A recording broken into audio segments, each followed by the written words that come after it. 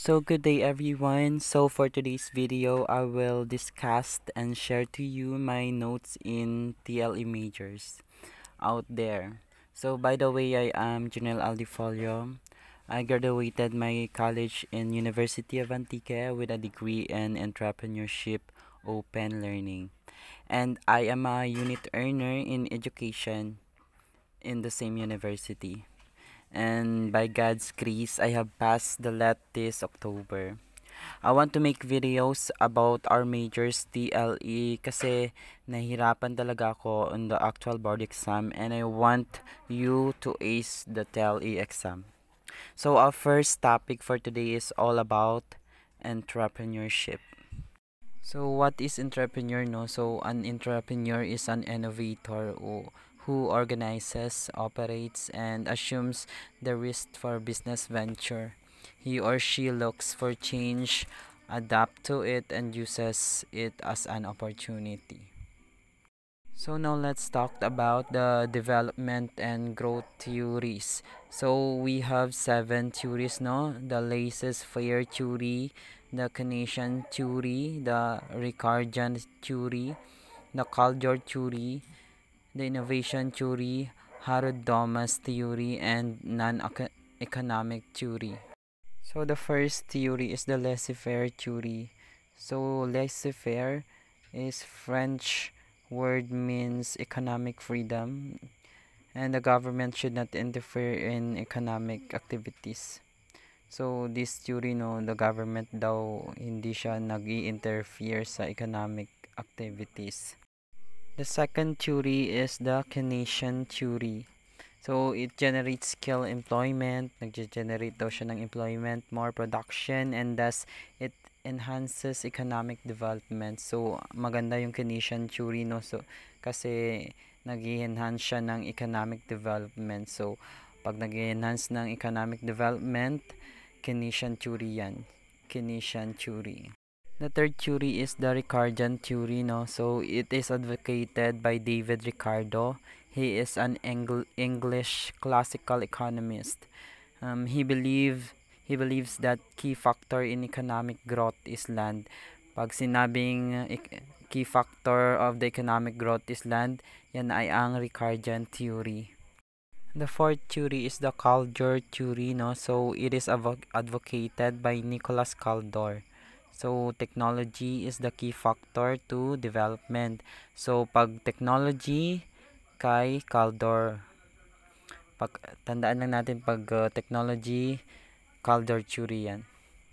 So the next theory is the innovation theory, no? So it is by Joseph Schumpeter. He is a well-known economist. So for him, entrepreneurs or innovators are the key factors for economic development because they transform theory into reality, no? So pag innovation theory, entrepreneurs or innovators are the key factors.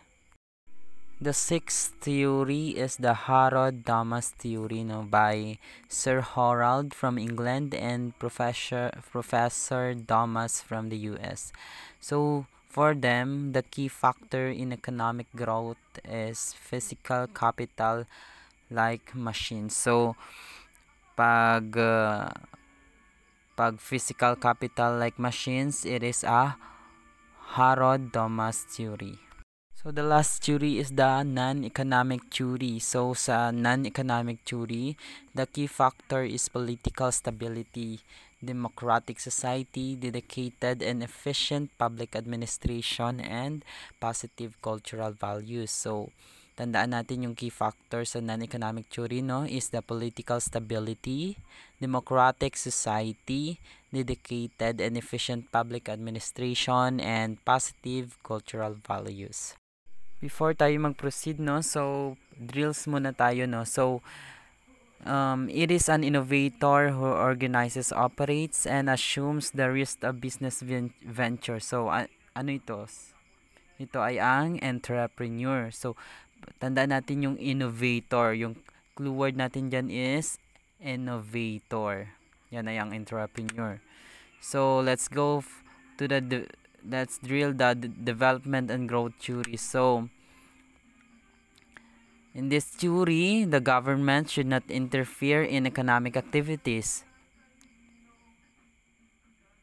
This is, okay, the laissez-faire theory.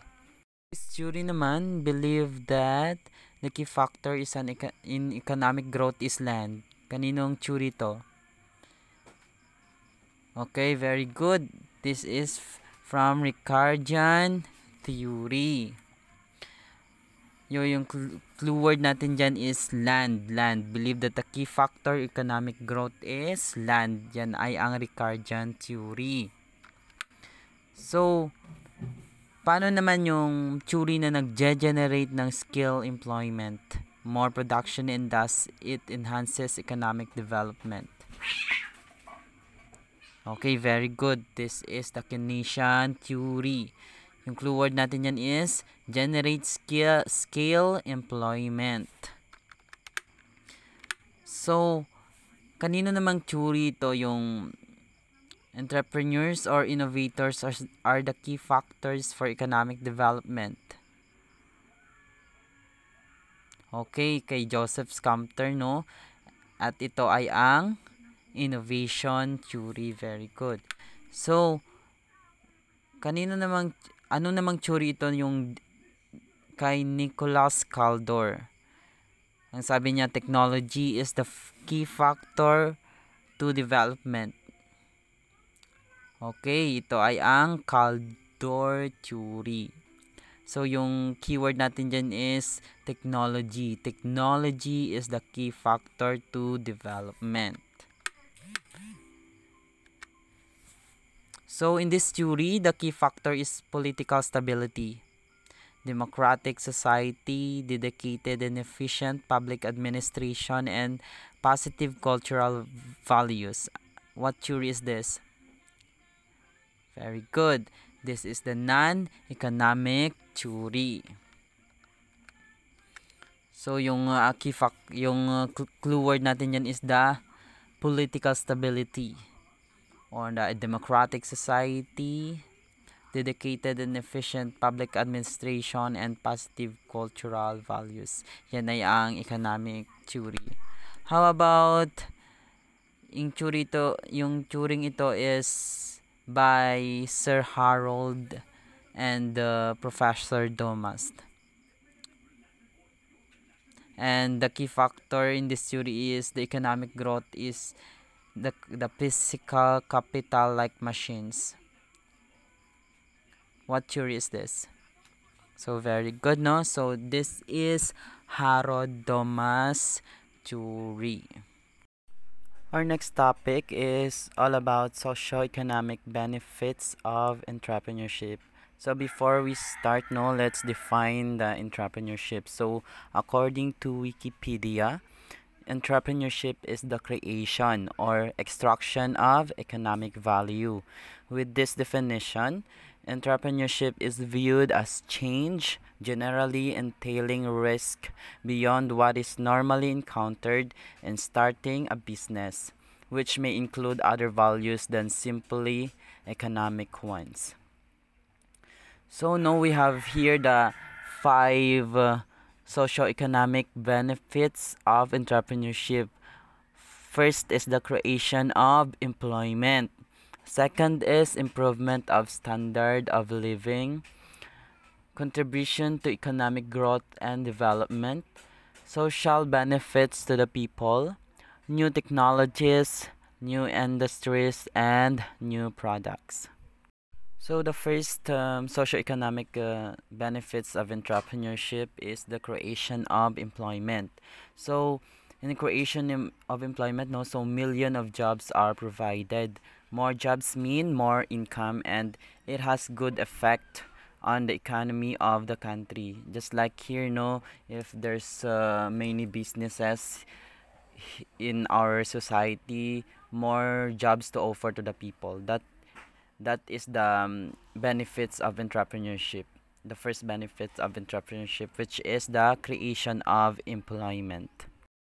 So the second socio-economic benefits of entrepreneurship is the improvement of standard of living. So people earn money so that they are able to provide for their needs and wants, no? So if there's an entrepreneurship in our community, there's a new business to be built. So this business owner will hire people, and these people can earn their income or their salary, and they can provide their needs and wants. So the third socio-economic benefits of entrepreneurship is contribution to economic growth and development. So the more entrepreneurial activities of the people are given in the community, no? So it means that you have more business in your community. So if you have more business in your community, the higher the income you will get as an entrepreneur. So the fourth socio-economic benefits of entrepreneurship, no, is social benefits to the people. So entrepreneurs pay taxes to the government, and these are in return used to improve public facilities, no. So entrepreneurs or the business owners pay taxes, and in return the government will build some infrastructures like roads for the benefit of the people. So the fifth and the last socio-economic benefits of entrepreneurship is new technology, new industries, and new products. So entrepreneurs usually introduce something new or something different, and this contribute a lot to the modernization of our economy, no? So as an entrepreneurs, we are innovator, no? We introduce something new for the modernization of our economy. So that are the five socioeconomic benefits of entrepreneurship, no? So first is the creation of employment. The second is the improvement of standard of living, contribution to economic growth and development, social benefits to the people, and new technologies, new industries, and new products.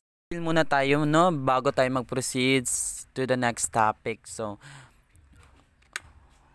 this socioeconomic benefits of entrepreneurship is people earn money so that they are able to provide for their needs and wants. So what socioeconomic benefits of entrepreneurship is this? Okay, this is the improvement of standard of living.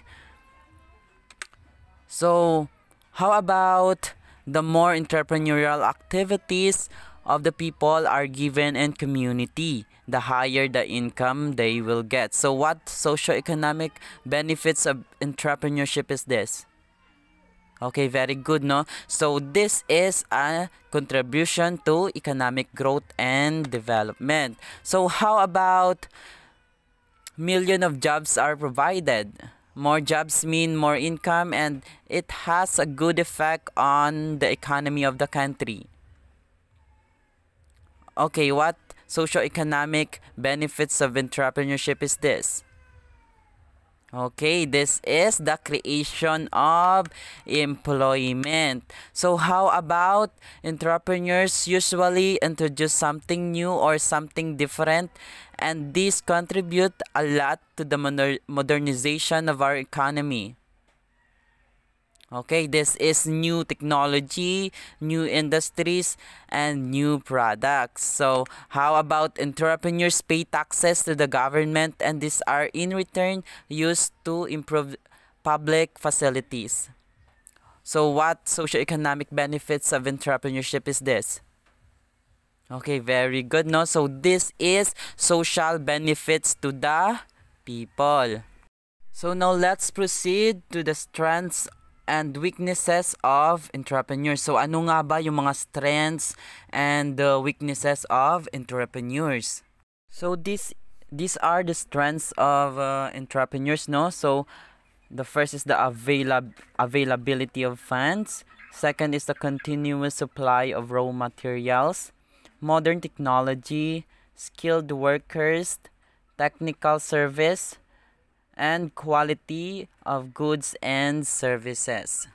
So ito naman yung mga weaknesses of entrepreneurs, no? So first is the lack of capital, poor management marketing strategies, poor quality of goods and services, high cost of raw materials, lack of technology, lack of skilled workers, loss of supply and demand, and the last is the low production during peak demands.